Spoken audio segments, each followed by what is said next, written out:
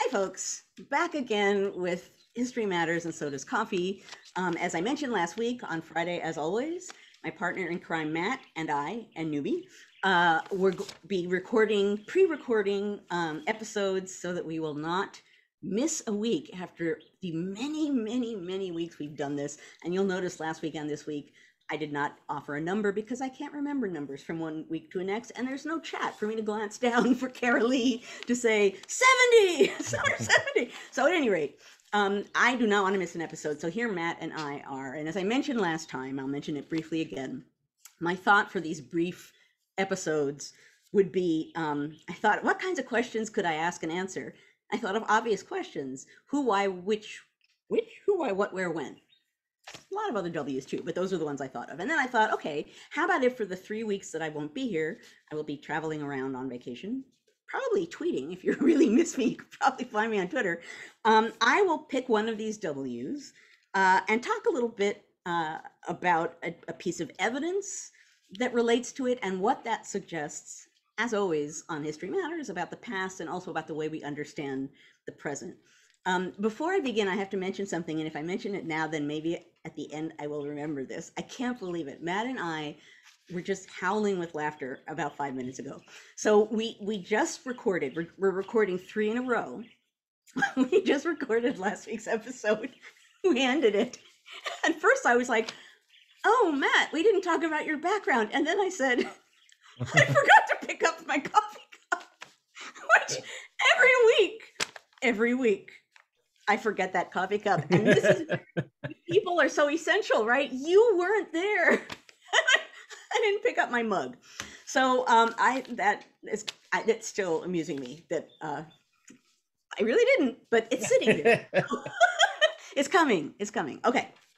That said, let's talk about the W that I'm going to talk about. Today's W that I want to talk about is when. I want to talk about times when is important, and a document that made me realize that in an interesting way.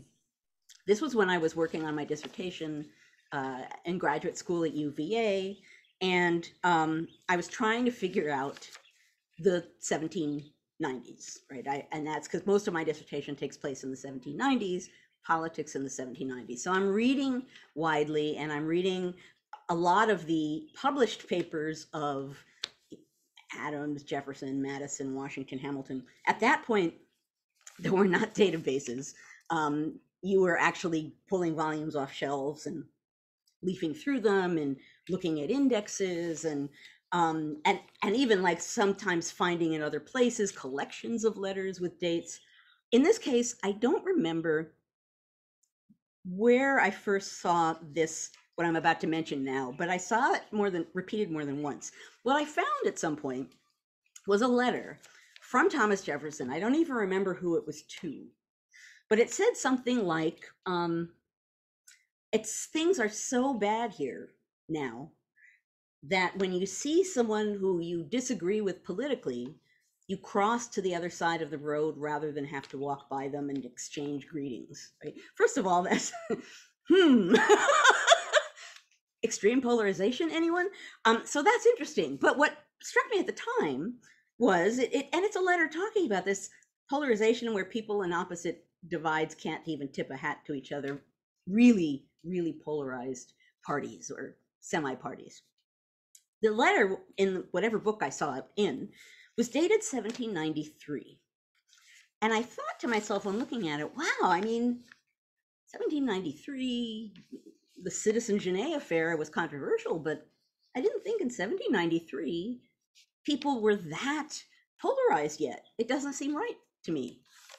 But I looked around and I saw other people using that letter and noting 1793. So I thought maybe I misunderstood 1793. Maybe he's writing for effect, right? That's always possible, that he's trying to have some sort of an impact with what he's writing. But eventually I was so puzzled by that letter that I went to find on the microfilm the actual letter. It's dated 1798. The 3 and the 8, I guess, looked similar. But the thing that struck me was whoever used that letter probably used it from someone else's book.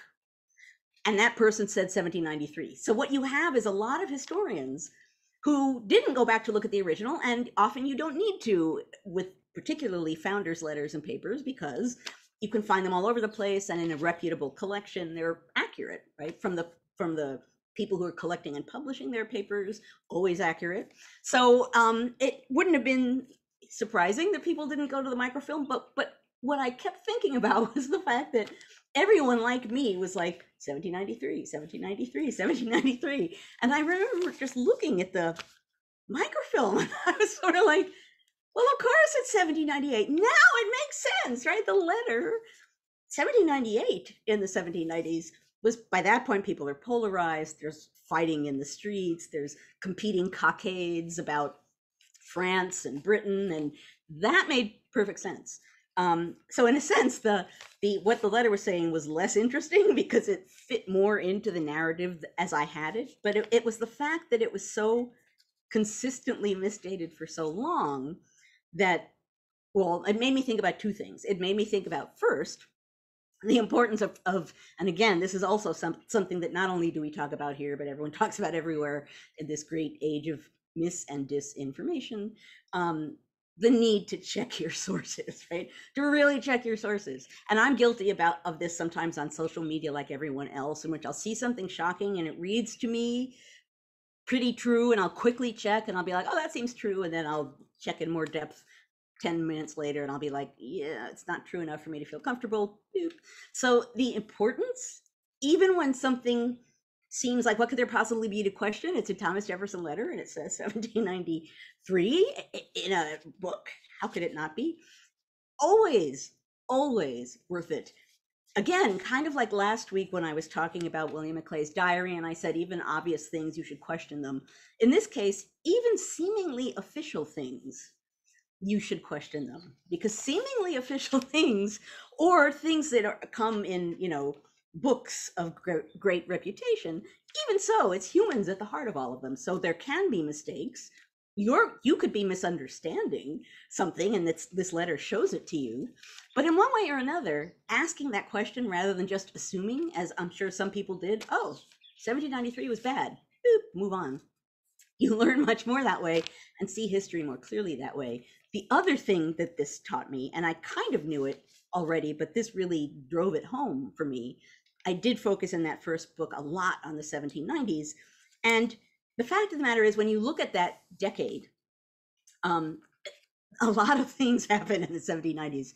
It's a very fraught decade. There are a lot of conflicts. There's a lot of stuff happening close to each other, events and controversies and dangers. But as tempting as it is to say the 1790s was a politically fraught decade, it's not one big blob of fraught. Right? The 1790s, what was happening were for different reasons. It was building on itself. They related to different things. People predicted different outcomes. In other words, just like I say very often, there's no big blob of founders. It's not any useful to just lump the 1790s into bad decade, because this reminded me, just this little piece of evidence here, there actually is a pretty huge difference between 1793 and 1798. And as a new graduate student, that was a good thing to sort of come and smack me in the face. Like, Joanne, things can be really different. I was about to say in a year. We live in a time when things can be really different in a week or a day, right? If that's not a reminder of the degree to which you need to think about the reality of the moment and what's happening, and the fact that things that seem to be official in declaring what's happening might be generalizations or might be inaccurate. So this stuck in my head forever. First of all, because I was pleased with myself, right? I was like, I knew that wasn't 1793. But also, it really drove home for me something that I do a lot as a historian, more than I need to, I'm sure, which is to want to see the piece of paper, the document, the something, particularly if a claim is really important, so that I can actually know that what I'm about to state is actually true. Okay, I think I feel like I was going to say something else with this W, and at the moment I cannot think about what comes with the W. Maybe it'll come to me as Matt, my partner in crime, and I briefly chat this time because I'm so still amused at the fact that give me a chance and I don't pick up the mug. So I'm going to pick up a mug, and Matt's going to talk about the background. I confessed to Matt before we sat down, I don't have special mugs. So these are really like substitute episodes. I don't have a special mug. I have the mug that I was drinking coffee from this morning. And so you are getting the on the ground realistic mug. This is an evidence mug. This is the one I was actually using. I've used it before. Actually, maybe it's appropriate. It's C-SPAN. It's a news organization. Yes. Okay. So that's kind of appropriate, right? Yeah. So yeah, there's no special meaning for that mug other than I pulled it off the shelf for reasons I do not remember. Anyway, so now Matt. Yeah, I went with, so if you saw last week, it was just a fun background. That's what I was, so I'm continuing with from last week, the dad jokes, which is, I'm going with just interesting, fun backgrounds for these 3 episodes. And so last week, hopefully you picked that one out. I'm not going to tell you what this is, so you have to. Ooh, okay. You have to tweet this. So when I bet somebody's going to get this one. They're going to be in chat right now, and I'm going to guess someone, like Tom. Well, you got it right away. So I did. Now look okay. May I say that last week and this week, I'm sitting here talking to you guys by name, and you're not here. I know it's a little weird, but that's how our community operates. That's how we work. So we are a community. Yeah, I got it right away. Yep. I'm guessing some of you will too, but I'm not going to say what it is either. Yeah. So when you get it, tweet it. Yeah. Tag Joanne at JBF 1755 and tag me at Matthew T. Messias, and then at History Ed for NCHE, and tell us what the background is. So that we'll play that game. That'll give us something to our community to do, since there's no bingo. That will continue. Yes. But no, honestly, I really appreciate this win because it makes such a difference, right? I mean, because there's so many nuances that happen in historical documents, historical sources, historical sites, where the win really does matter. I mean, I think that it's a fascinating way to think about it. No, it's true. Very little tiny details can have very big impacts. It's true. But I'm not going to say anything else because I don't want people to. I want people to figure this out on their own. Like I said, I'm sure they will. We'll see it on Twitter the week after this. However, I'm not going to try and guess how many weeks this is. But at any rate, as always, everybody, thank you for coming, even with me not being here live and Matt not being here live. For sustaining what is now a semi-discourse, since only you are live and you're not. But as I always say, an important one. I hope you guys have a wonderful week. Next week will be the last substitute episode. And then after that, we will be back live. And I think the word we decided last time, Matt, was superpowered. Superpowered. And I don't know what that means. But at any rate, see you guys next week. See you soon. Yes, soon is good. Soon is very good. Have a great week, guys. All right. Bye, everybody.